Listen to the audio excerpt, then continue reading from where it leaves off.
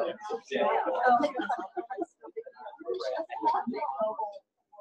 right, well, welcome to our seminar this afternoon. It's my pleasure and also my honor to introduce Dr. Krista Isaacs, who's today's seminar speaker. So Dr. Isaacs is an assistant professor of international seed systems at Michigan State University. So she's been in that position for about 15 months now. And so she is an agroecologist who completed her PhD at Michigan State in the former Crop and Soil Sciences Department. So in between that and returning to Michigan State for her current position, she was working as a postdoc with ICRSAT in Mali, so investigating gender components to participatory plant breeding. And so she has extensive international experience connecting smallholder farmers with preferred quality varieties of different foods. And so if you've had a chance to meet with her over the last couple of days or to visit her website, which was in the announcement, and if you would like to get that website from me, you can email me later.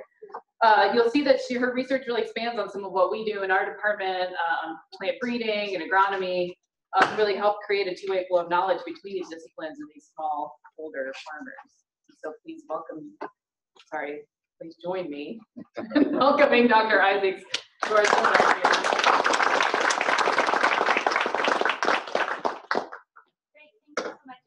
And thank you everyone for the Plant and Soil Science Department for inviting me here, and it's been a pleasure really to meet with so many different people across campus. I didn't realize this is actually a microphone. Yeah. I'm going to start over here, but I might move, especially if people start falling asleep. So my title of my talk is What's in a Seed? Overcoming Barriers to Adoption of New Sorghum Varieties in Mali. And a lot of this work has taken place when I was in Mali for a postdoc, and also in the last year while I had started up at an international seed system at Michigan State. The majority of my work has focused on participatory plant breeding and farmer adoption and seed systems. And so today I'm going to be talking about the intersection of these two things, and kind of getting at the question is, what is necessary for farmers to have access to preferred quality seed? And what are the attributes that we're looking for in a variety and in a seed in order for farmers to actually want to adopt it and have some of these improved qualities that might improve adoption?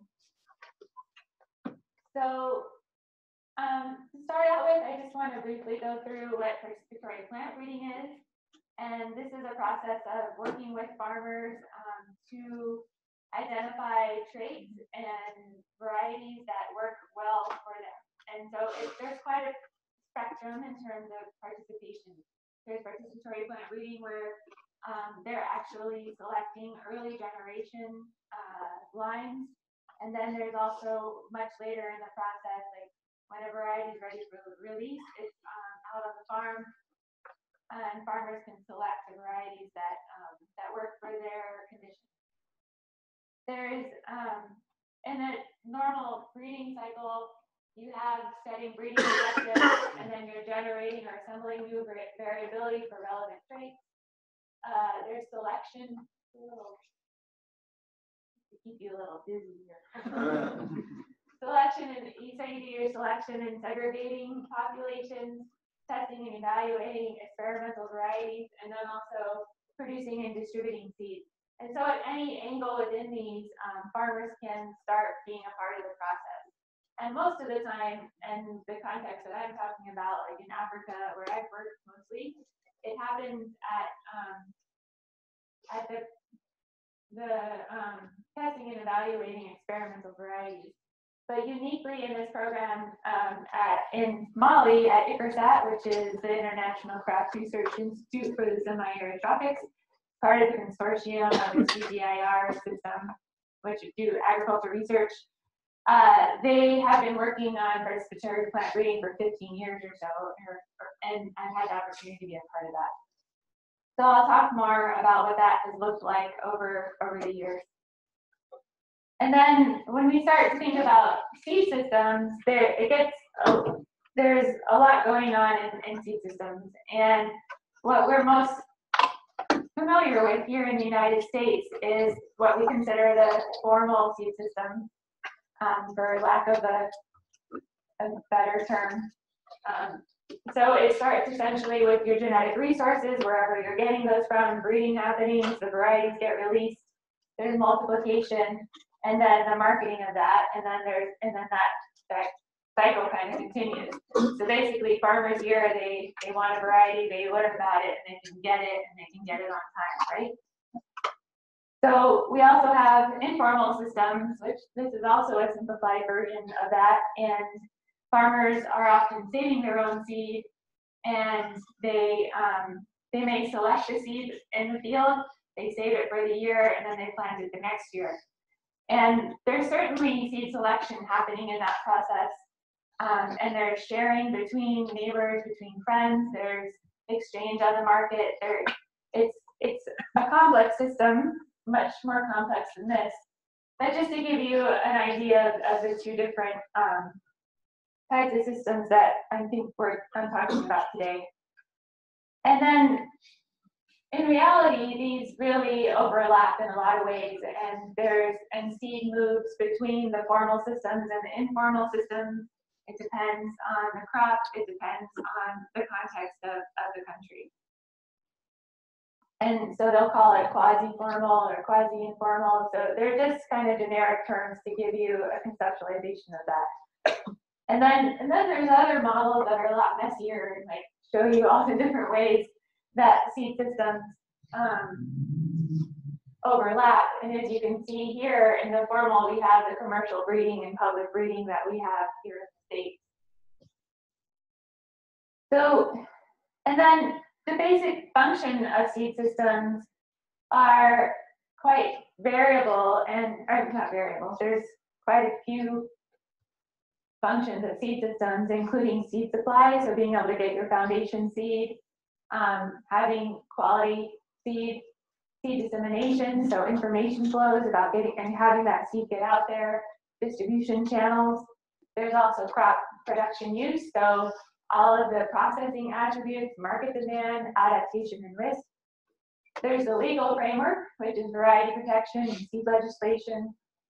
And there's also variety development, looking at genetic resources and breeding and the release of these varieties. And so understanding individual actors' perspectives and needs in relation to the seed system development is one of the things that I work on. And today I'll be talking mostly within the area of variety development and crop production use. And there's a little bit of seed supply in there, but I won't be able to get to that whole part of that story.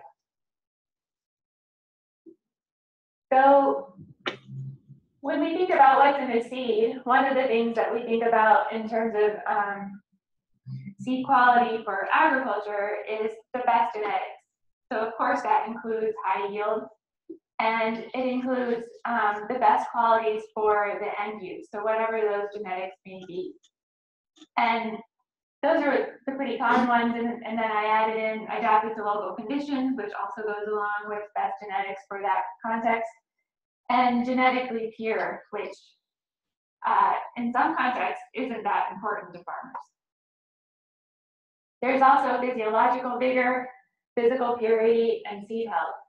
And this summer I was interviewing farmers about seed quality and kind of developing an idea of what seed quality means to them and allowing them to talk about it and talk through it, and all of these factors came out. Their emphasis may be more on these factors, but they also have all of these clear ideas about what is seed quality. It may be in different language or things like that. So today I'm going to be, as I already said, I'm going to be talking about that area, and I'm going to go through a series of data from Mali that's looking at what contributes to adoption, what's keeping farmers from adopting varieties. And this is a pretty big problem in a lot of countries because there's a lot of variety released, but there isn't necessarily farmers being out picking that variety up and using it. And that may be because of a lot of different issues, including adaptation to the environment. Maybe it doesn't have some of the genetics that they're interested in terms of culinary attributes. They may not know anything about the seeds. They could be really far away. And there's different knowledge systems about understanding what a new variety has and what it looks like and what it actually offers. So, and backing up one more step, so why does it even matter? And estimated worldwide, there are 570 farms. There's 500 million family farms. And then there's 473 million farms that are less than 2 hectares. So all of these growers, 473 million farmers that are growing crops on less than 2 hectares, have limited access to new varieties. Or not all of them, I don't mean to say that, but have a limited access to new varieties or improved varieties. And if we can improve production there, then we might be improving food security. And what's interesting about this as well is that, so there's, let's see, so 12% of the land holdings are held by small farms. And then about, family farms operate 75% of the world's agricultural land. So that's the second column. And there's a lot of discussion about that all the small farms in the world are what are the main drivers of production and the ones that are feeding the world. But in fact, a lot of it's still coming from family farms, but then it's implausible that 12% of the land holdings are producing the majority of the food for small and developing countries. So we have 473 million smallholder farmers, and they use a lot of different seed systems. But the 91% use the informal markets that I described earlier. And then, so 51% of that is derived from local markets, and 55% of seed is paid with cash. So farmers aren't, like the idea is that a lot of farmers are saving seed, and they exchange it for free, but it's actually a cash-based market. And it also varies by the seed system. So, it varies by the crop.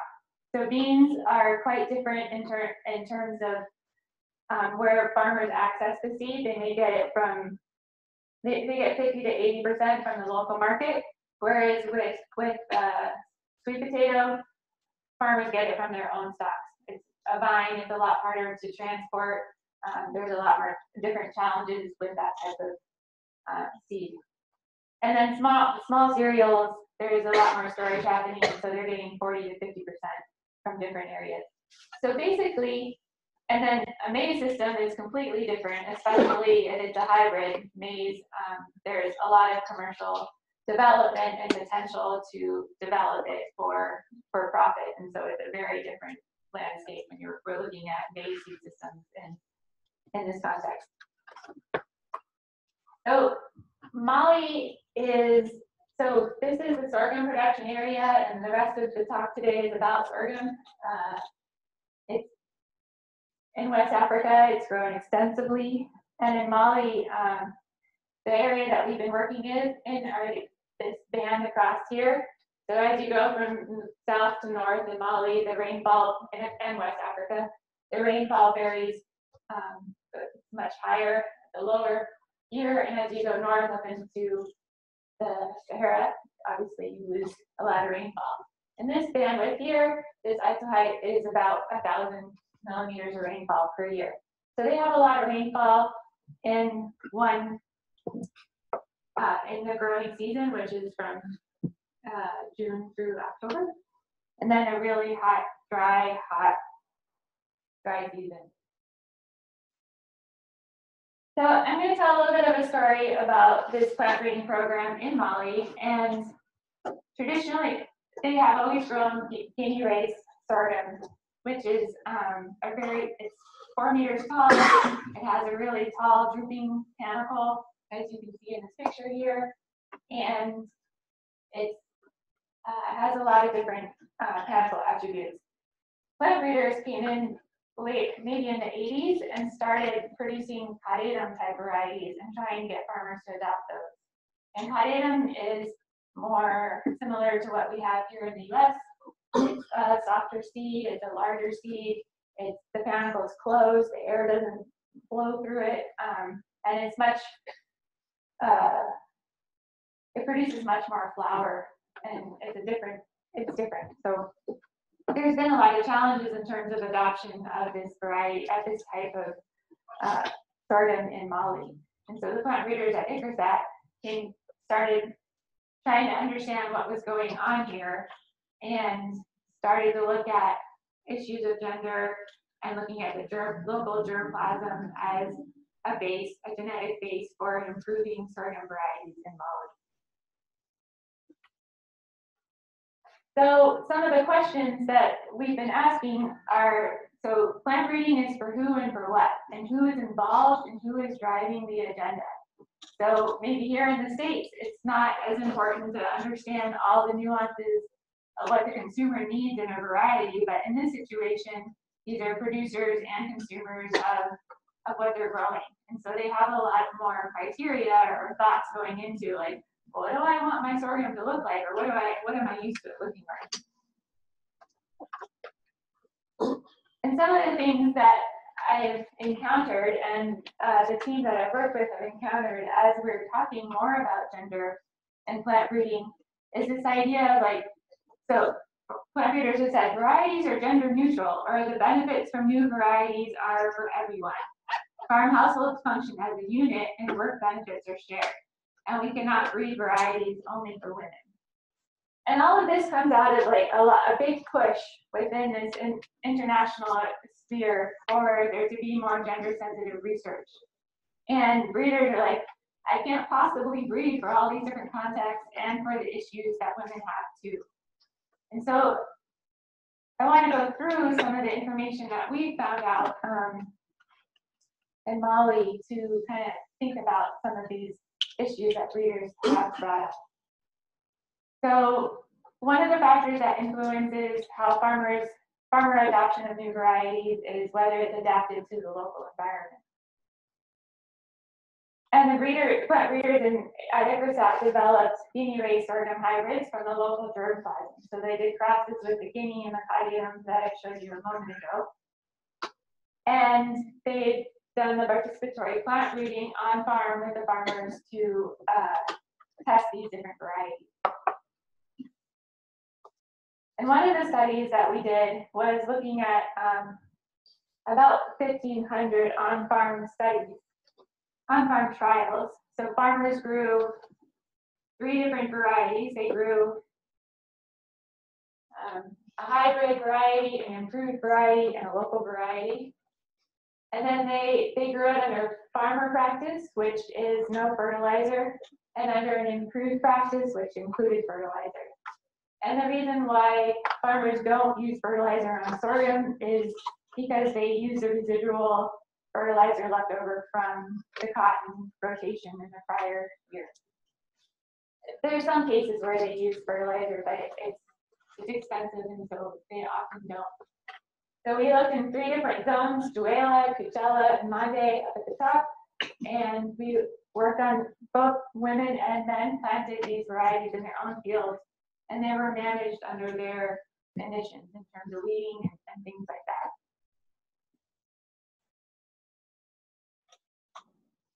So we were looking at the variety type versus the management type. And our results indicate that management practice and the variety type were the major factors in the system. We looked at 2 different years. And what you can see is that, so the pink bars are the farmer practice and without fertilizer. And there's not a lot of variation in the local versus the improved versus the hybrid variety. Although I believe that local and hybrid is slightly different, but not much.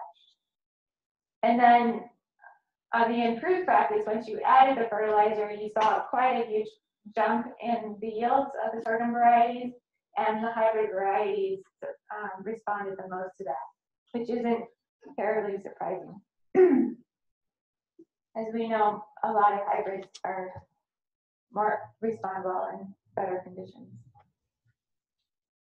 So the productivity of these different sorghum types varied quite a bit by region too. So in Coachella, the pink bar, the hybrid varieties did exceptionally better than in the other locations. And then the local variety also did fairly well in Coachella. And this can be explained mostly by some of the farming conditions that are in those different places. In Coachella, they grow a lot more cotton. They're much more developed in terms of their production systems. And in Mande, they live closer to Bamako, so there's a little bit less emphasis on agriculture and not as much resources in terms of fertilizer and rotations and land.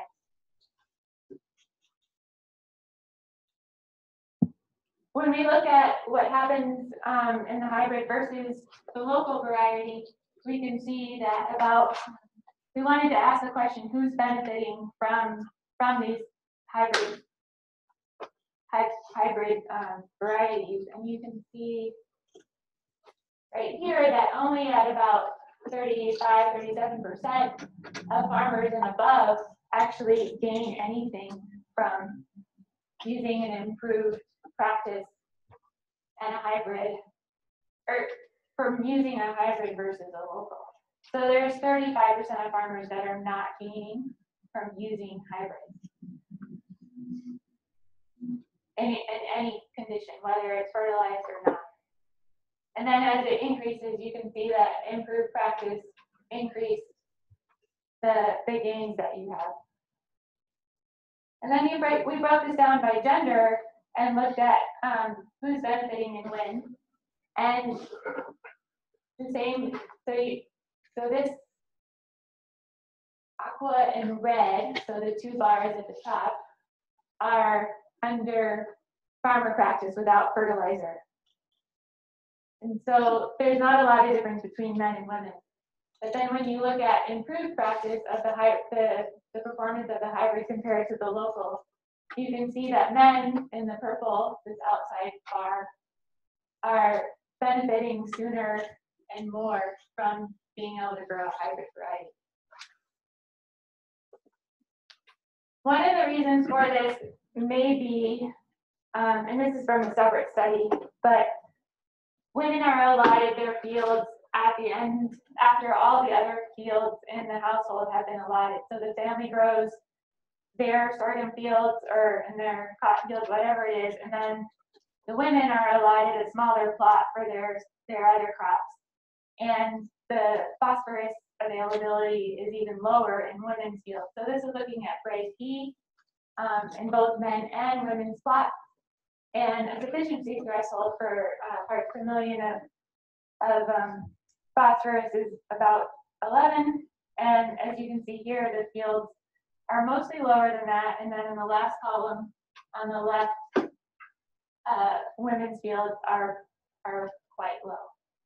So this might be one of the explanations why women are even seeing less than men in terms of response from these varieties, or types of varieties.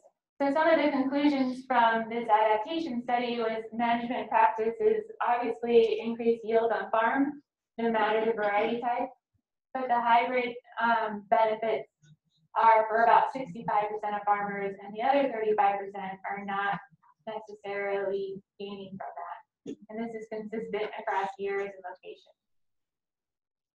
Hybrid yield was improved with management. Men benefited more from the hybrids, and a portion of women don't benefit from improved practice with hybrids. Krista? Yeah. Other than fertilizer, what were the kinds of management practices that were improved production practices? That's it. So it should be called fertilizer. In Mali, are there women crops and traditional men crops? Yes. So could it be a matter of, and so what does sorghum, is that a man crop or a woman crop? It's a men's crop, and it's, so women will grow it. It's a good question. Women will grow it in their fields as well, though. So these are and the women take care of the family men's crop as closely as the men do. So they're completely involved in all activities in the family field, but it's considered a men's crop, and the men are. Or the man manages it. Yeah, the men manage it. And then the women that were involved in this study were also were growing sorghum. Any other questions? So, where are we here? Okay, so moving on to some of these other attributes of best genetics for end use. And the other one, this next one I want to talk about is adaptation, culinary attributes. So a pretty interesting way that the sorghum team has developed, has brought women into the process of this man's crop is through the culinary test. And this is a pretty cool thing to see. I got to participate in it the whole time I was there and working with the women on this and analyzing the data. And it's like a food lab being plopped down in the middle of a village. And everything is measured, and here's an example of these are the 4 different varieties of sorghum that they're going to be testing. So the culinary test happens 1 time per year. It happens in those 3 zones that we saw in the other study. And the evaluation data from the participatory plant breeding that happens in the field is given back to farmers in all of these communities, and they discuss which varieties they want to test for the culinary test. And then, so 4 varieties are tested in the culinary test, and there's a check as well, a local check. And then it's prepared into the most common form of food that they use with sorghum, which is tow. So they pound the grain, and this is timed, and then they sort out the bran and the grits and the flour, and this is all weighed. They measure the water that's put into it, and then all the women cook the sorghum at the same time into the tow. And then this is the resulting product, which is tow, and it's a very thick paste, kind of like polenta, and it's used to scoop up sauce. And it's ubiquitous throughout Mali. And you can see from this that there's a lot of different colors. There's also different textures, and all of these things are rated by 25 community members, including the women that processed it and then men as well. And they're tested blindly. And so they rate them based on their culinary in terms of taste, color, and consistency, and conservation the next day. So how well it will conserve the next day.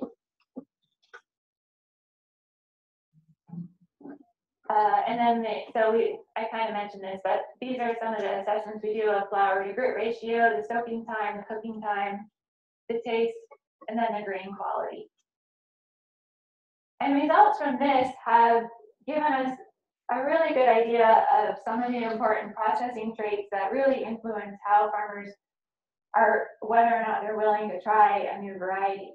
So this is looking at the percent weight of bran removed during the decortication process on 32 different varieties. And so this Billy variety only had 10% of bran removed from the product, whereas Peke was over 30%. And if you think about, so bran is not something that farmers are using or they're not eating it. So if your variety, you lost 30% of your yield just in bran, then it's not a very appealing variety in terms of food yield. And another example here is the ratio of bran to flour to grits. And the interest in whether there's more flour or grits in the variety depends on the region and the local foods that they eat. So a lot of people eat tow, and that's the flour, but also a lot of people eat other dishes that are based on the grits. And so a variety, so here in Mande, they prefer they want to have a higher ratio of grits And so something like Sagitana is actually the local variety, and it has that ratio of higher flower and higher grit. And then in Coachella, they actually eat a lot more tow, so more flower is appealing. And so they might go for one of these varieties like Pompey, which has quite a bit of flower and a low amount of bran. So again, it's just looking at this idea of food yield. And then the global sensory appreciation of the varieties across the villages also gives us an idea of how all these different environments are quite challenging in terms of trying to identify varieties that are going to work for them. As you can see on the bottom here, we have the villages, and then the colored bars are 5 different varieties. And these are as appreciation scores, the global sensory appreciation score for each variety. And so Welly, the green bar on the bottom, was generally unappreciated in all of the villages. And so there's trends here, but there are also quite a bit of differences. And then there's also the evaluation of the grain. So in terms of grain size, in terms of smut, this all happens before the actual cooking. In terms of the bloom, which impacts the threshing, and that also varies between the varieties. And Welly again has a very low score from the farmers that evaluated this grain. So all of this information is collected. We have a feedback session at the end. The results are presented to the farmers, and then they talk to us again. And the results are used to inform the choices for the next trial. So some of the important conclusions that have come out of this, and this method was validated in 2007 and 2008. They did trials in culinary tests in all the different regions, but with the same variety, and checked to see what they validated it, and then they were able to see whether or not it made sense to continue doing these culinary tests in all the different areas. And because of all these differences, it does sense, it makes sense for the situation. So food yield is really important, and a lot of the times breeders are often go and talk, or extension people, whoever it is, go and talk to the men who are the agronomic managers of the crop.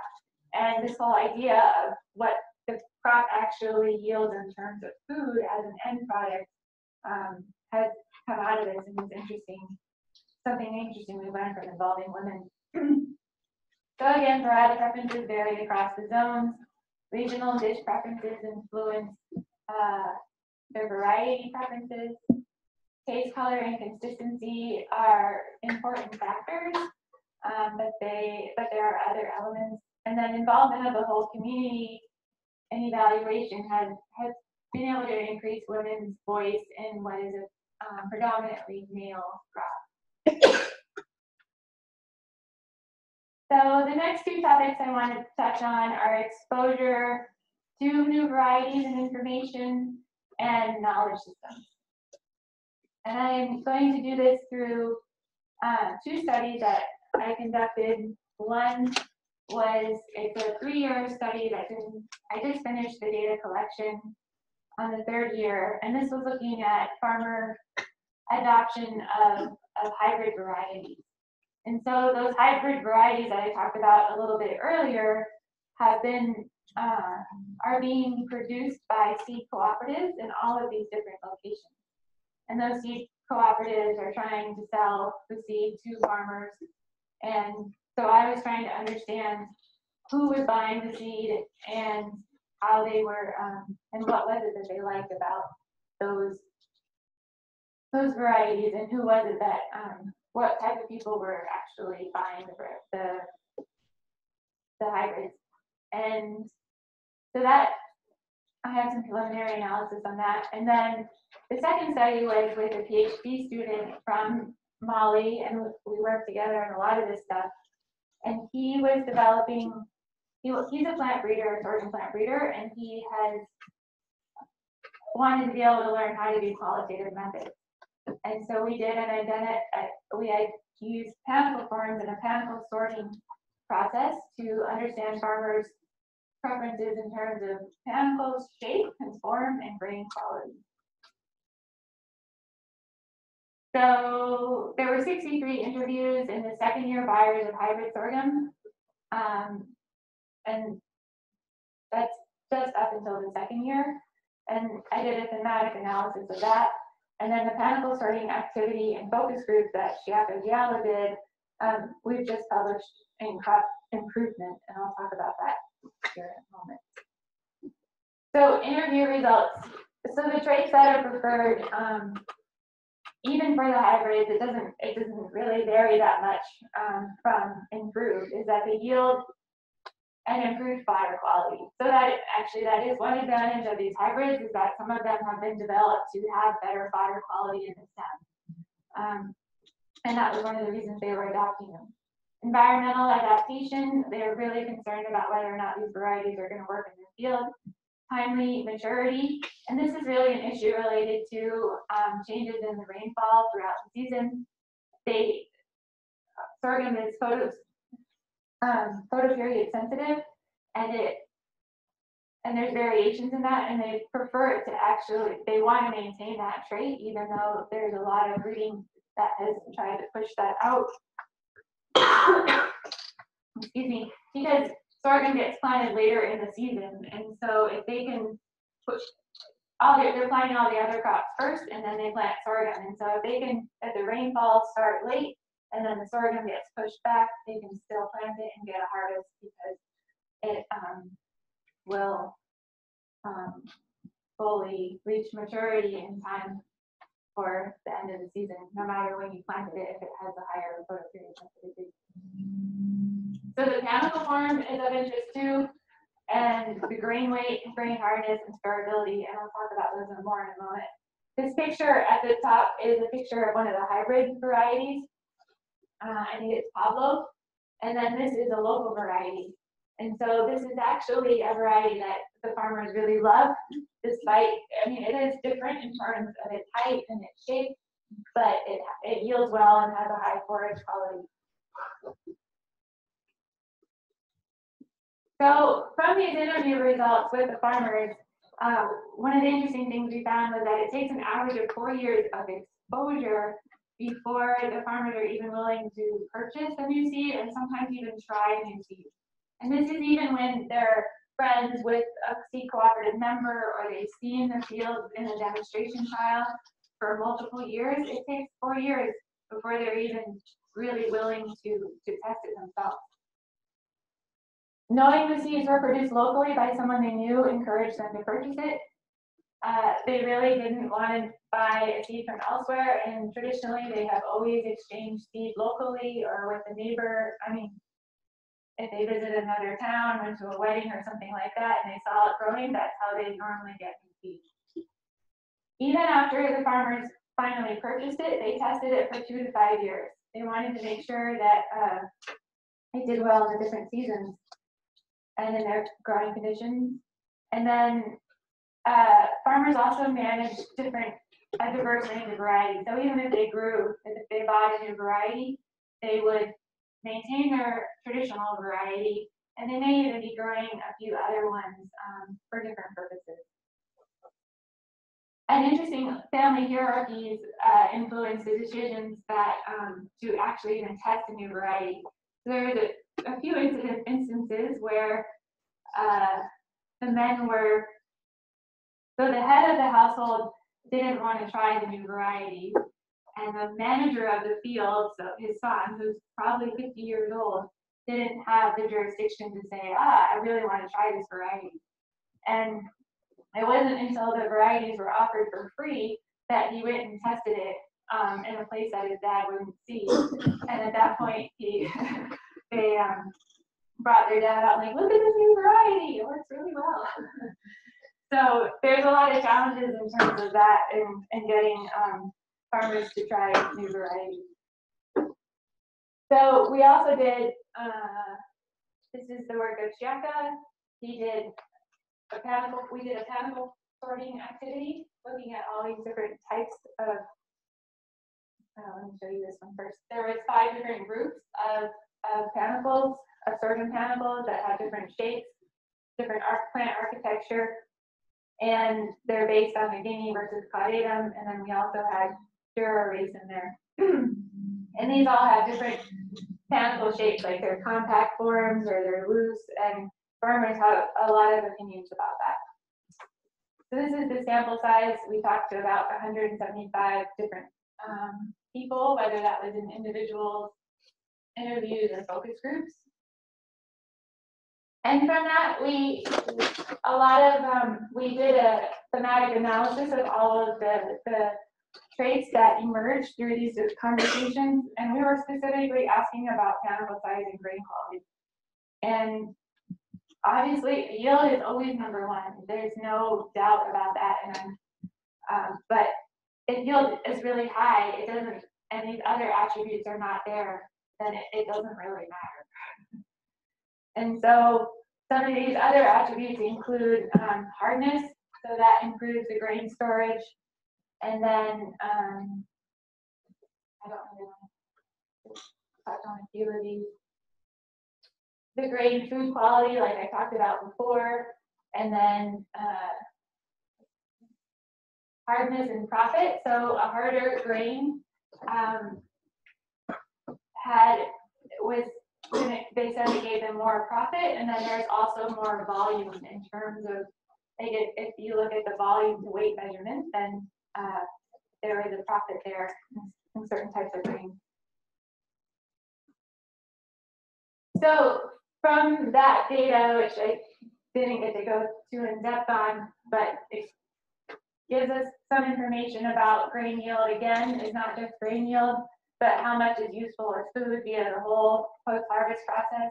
So that information about what they're looking for in terms of food quality and great hardness and grain pounding also came out in these interviews. Varieties must combine necessary adaptation and processing traits. And interesting, farmers associate specific panicle types and plant types with a suite of traits. So when they're thinking, I really want a Guinea race variety, they associate that really tall plant and the drooping panicle with hard grain, with it works really well in terms of pest and disease control because the wind blows through it. They have all these attributes that they associate with that structure. And then when you bring in a Caudatum variety, they're like, is it possible to have a Caudatum variety that has hard grain and gives you these attributes? So this is an important piece to me in that farmers have these traits that are important to them, and because they've been farming with Guinea race for generations, they conceptualize that Guinea race having those attributes. But a breeder can come along and be like, oh, I can create a Caudatum that's shorter height and has a higher yield and still has some of those attributes. So I think it's really important to think about how people conceptualize things and how their knowledge systems come together to how we can understand both those systems to create something that works. And interestingly, men and women contribute unique and complementary knowledge. So we have the women that are giving these processing attributes, and then the farmers, the men are talking about the agronomic attributes. And they're not necessarily mutually exclusive. That plant breeder doesn't have to develop a variety to meet the woman's needs and the men's needs. They actually are complementary, and they're deciding together on what this crop looks like and what variety they need most of the time. So in conclusion, I just want to kind of think about, like, how do we breed for so many different contexts and to improve access to seed. And I think, and hopefully this data has shown you a little bit about how complex it is, even within the same country and in these different environments. There are different needs in terms of adaptation and in terms of end use. And what I think one of the ideas that might help with that situation is participatory plant breeding, or some type of deregulation of how varieties are released, so that there's more varieties that are getting into the hands of farmers so that they can be testing them. It's resource intensive perhaps to have plant breeders developing a lot of varieties like that for all these different niches. It's really nearly impossible.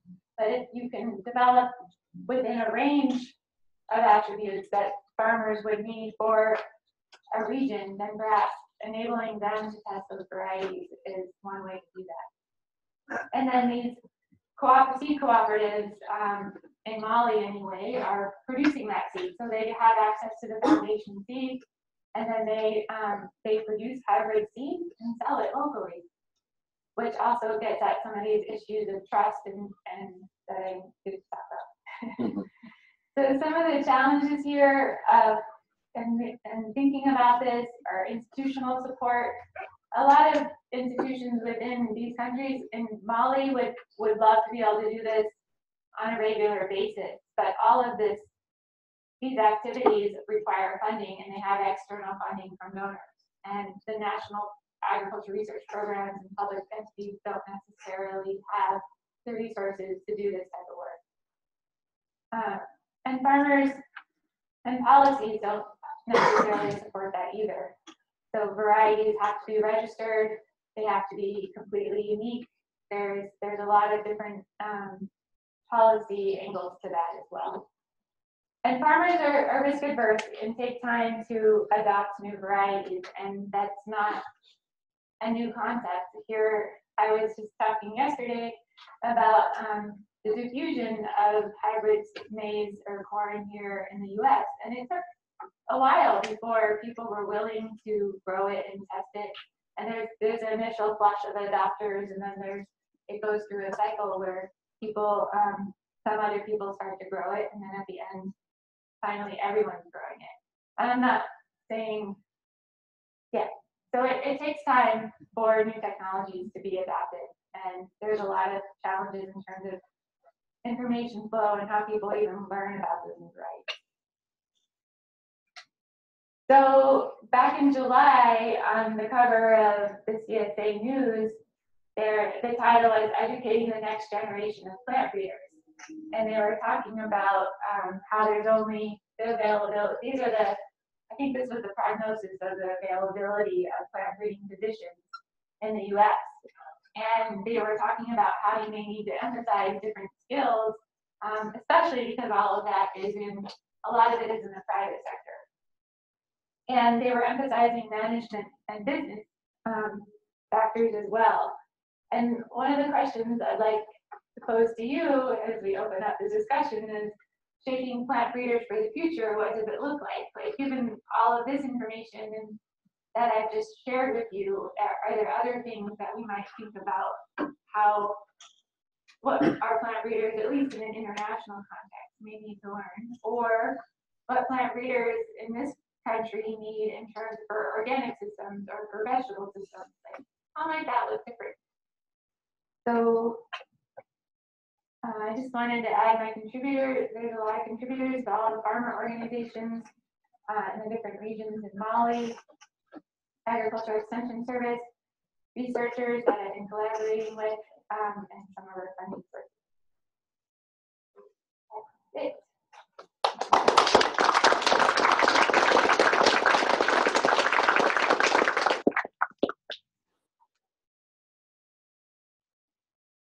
Questions? So the different villages prefer different varieties of sorghum. Part of my question is, if you think there's different varieties in different villages, you could have different outcomes on those varieties given a dry period or seeds or something like that. So were you able to adjust for that at all in these, or is it, I mean, how do you know that it wasn't just one variety had poor performance and therefore it wasn't favored? So in the trials, it does have, they do it for 2 years, so okay. that helps a lot. And the trials I showed you were 2 years, but the participatory plant breeding that happens, that when varieties go out, it's done for 2 years. And so, yeah, farmers can see it that way, but otherwise, and whatever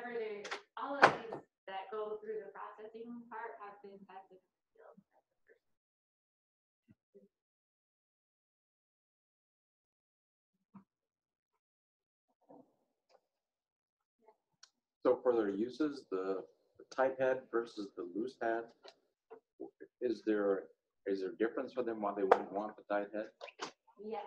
So, well, the first one being what I said at the end there is that they associate the tight head with soft grain, which is good for storage because it's insect attack it easier.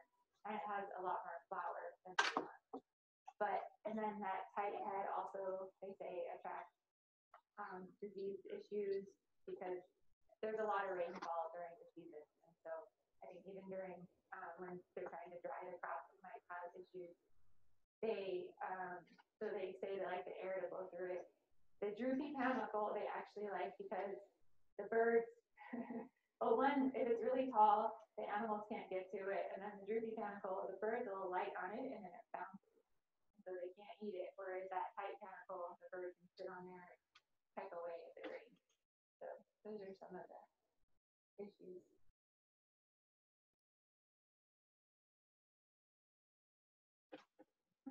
Is there much difference in terms of the price that, so you said that it's a lot more market oriented than we typically imagine. And so are there large differences in price that you just observe in the market place? And in terms of like just getting your, I don't know, in terms of trying to figure out how much cash that a household has to pay for seeds to start up their agricultural season, how big is that as a percentage of, what they consume or produce? That's a great question, and particularly the last one, I don't know the answer to it. I have heard that so by the time the agricultural season comes along, that's when they're the most cash poor, obviously. And so they're going to invest in they invest in the cotton seed and the cotton input before they invest in the other crops. And so, but I don't know how much it would cost to do that. And then the sorghum seed that the seed cooperatives are selling, yeah, it's much more expensive. It's 4 times or more expensive than buying grain in the market as you see. And the hybrids even more. So if you can buy, the seed cooperatives actually produce local varieties as well. So they sell those and they sell the improved varieties and they sell the hybrids, and hybrids are the most. Maybe they're like 700 guinea franc, and then on the market it would be 200 guinea franc for grain, and then the other ones are. The nice thing about sorghum is that it's a small grain, so they only need 6 kg per hectare versus like peanuts, you might need 20 or 40. Does your do the food traits or your appreciation traits, are those change very much with fertilizer, or are they mostly just driven by hybrid or the variety type and not so much driven by the management side of things? That's a great question. I don't know. We haven't done a comparison of how the food yield is under different fertilizer treatments, and then in terms of the varieties, I haven't seen a trend that hybrids have, more brand or something like that. It's based on the variety.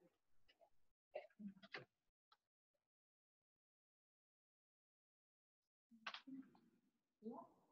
Given the difference between the hybrid seed and the grain, given all the attributes and yield, is it worth it for them to buy that hybrid? I think it depends. There's clearly situations where the hybrid is great and they're seeing very high returns on that. And if they can afford to do that, I think it's more the issue. And they're getting much more return once they use the fertilizer, so it's a double purchase. And then there's situations where those sorghum varieties didn't do well at all. The hybrids didn't do well at all. And another colleague has a paper in that was based in Coachella, and he didn't find any difference with the hybrids. This study and another study that is published has seen differences. So I think, and I would argue that it really just depends on the farmer's conditions, and they're quite variable. The facility and the resources they have access to. So the seed that's sold from the co-ops, does it tend to be more free of weed seed? Is it more, I mean, free of weed seeds, and like seeds as well? Like, So- you have a better chance of getting a higher quality seed to plant.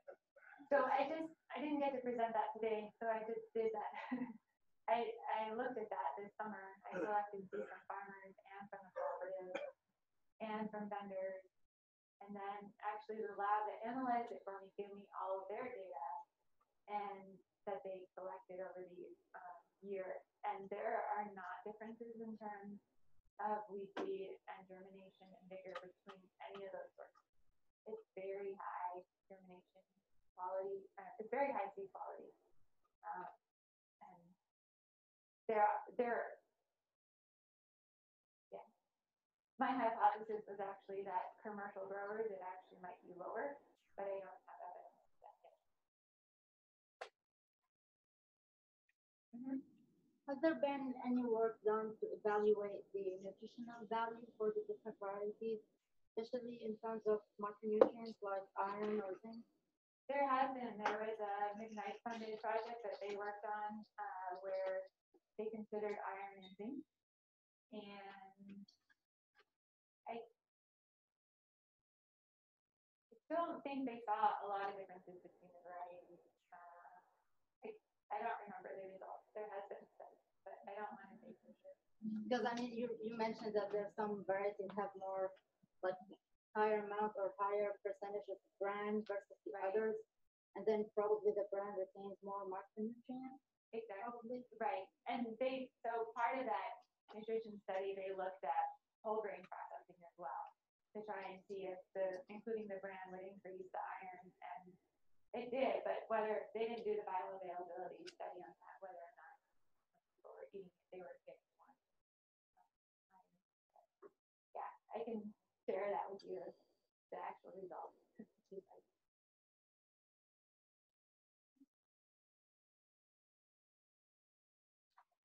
Well, I'll comment on your question on, does it change training for plant breeders?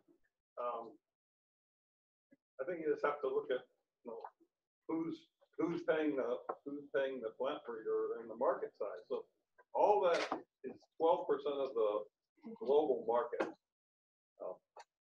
You're going to attack the 88% if you're being paid by all these people working in the private sector, and 12%, and then in Mali it's probably a lot larger than 12%. But like you said, somebody has to be funding that. And then on the releasing a lot of different varieties and then letting people select, sort of makes sense. Once again, I think if I was in a private company, not only do you have success, but you have a cost of failure, because you have to contract and produce and market all those varieties, which have a cost. And so if I was releasing 20 and 17 of them fail, there's going to be a lot of cost to that failure. So what if you're releasing them 4 years earlier, before they're but yeah, so that's what I'm saying. If you're a company, Mhm. it's going to be, and if that's most of these plant breeding positions are private companies, it's going to be totally different. And then I don't think the training is going to change that much, because they still have to make the money to pay the plant breeders to keep doing what they're doing. Right. So, but if you have a big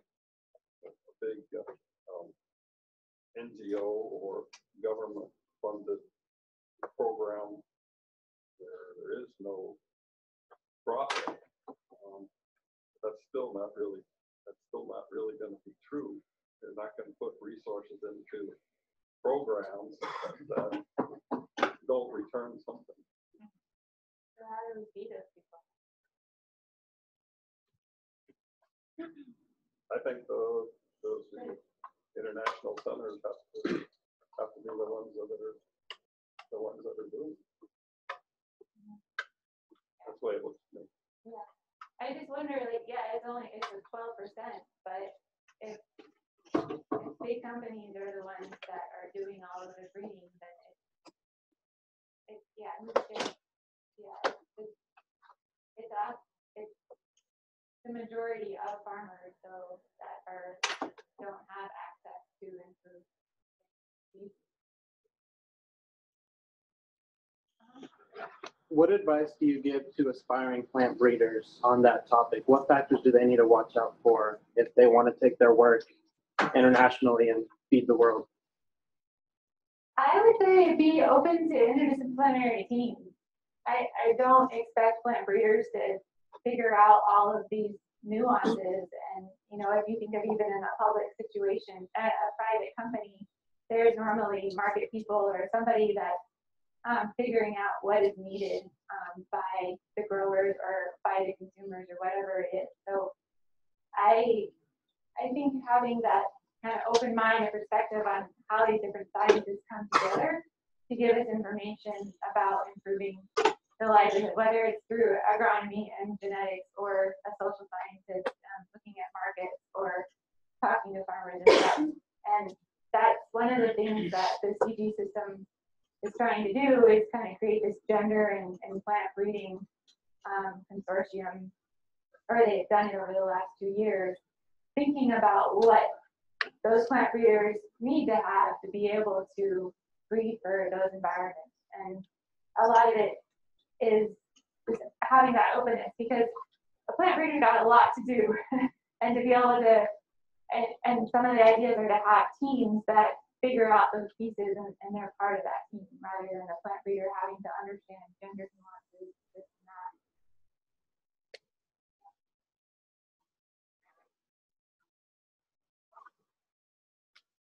Any additional questions for Dr. Isaacs?